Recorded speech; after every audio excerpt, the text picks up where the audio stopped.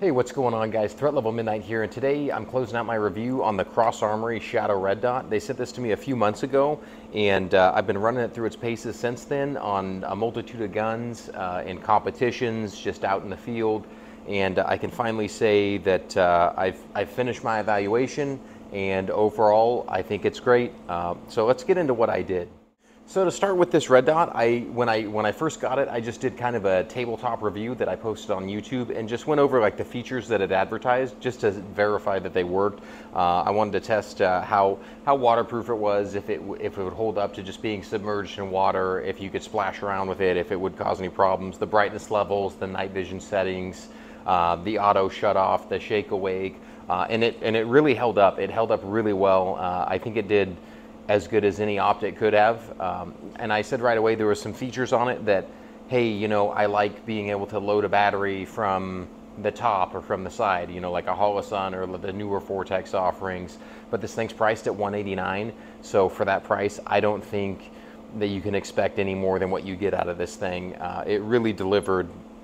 So in my benchtop review, it performed with flying colors, and then it moved on to running it on the range. So the first gun I ran it on was my Springfield Armory M1A, and if you guys have been following me for a while, you know I've done a series of videos on this gun where I've accurized this thing and pushed it out to long range. And then what I wanted to do was run it in a 3-gun match in the heavy metal division, so all 308 guns, 45s with iron sights and pump 12 gauges. And to give me an edge, I was like, hey, you know what? I need to run an offset red dot, so I ended up running the Cross Armory Shadow Red Dot on this one, and it worked out so well. I ended up coming out on top of that match, and when I was training with the gun beforehand, just prepping for the match, it worked out so well. You could run the gun so fast, and people think that like, hey, the M1A is kind of antiquated. It's like, nah, you can do a lot with this. Between, you know, accurizing it with bedding a stock and adding, you know, shims to the gas system, adding a Matthews fabrication cheek riser.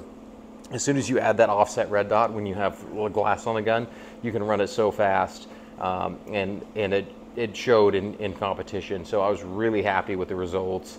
And the other thing was I was really happy that the red dot could stand up to the 308 recoil. So I shot, I don't know, maybe 500 rounds of 308 through this gun with that Cross Armory Shadow Red Dot on there, and it held up just fine. And that was kind of, you know, the starting point is like, hey, maybe this red dot can do all the little things it advertises, but has to stand up to heavy gun recoil, you know, shotguns, 308 guns. So I shot a lot of 308 out of this thing, and it held up just fine. Ended up winning a match with it, so it felt pretty good. All right, so after I shot my M1A at the match, I ended up pulling the red dot off. As much as I didn't want to, the gun ran so perfect with the red dot on, combined with the scope that I had on, I didn't want to pull it off, but in the interest of the review, I pulled it off, and I ended up mounting it on this Glock 34. You can see it's got all this stuff on it. It's all the upgrades to this Glock are from Cross Armory. I'll vouch for all of them. The triggers are great. The pins, the extended takedown levers, the extended mag release, the mag wells, everything functions flawless. So I ended up running the red dot on here, and I shot hundreds of rounds of 9mm through it, and it ran 100% flawless, easy to zero, and the thing just, it shot excellent, even out at ranges like 100 yards or so. So I did another review at this point where I just shot just pistol, and I was really happy with it. It's an RMSC footprint, so the original Glock MOS didn't come with a plate. I ended up going with a DPP titanium plate just to test that one out as well. It ran fine as well. But overall, I was really happy with it. So the next thing I did was mount it to my Benelli M4, and that's where it sits right now. So I ended up putting the walnut furniture on the Benelli M4. I thought it looked cool, and it makes it easier if you are quad loading or twin loading from right here if you don't have a pistol grip to just load the gun. So I needed a red dot on just in case I need to shoot slugs out of it.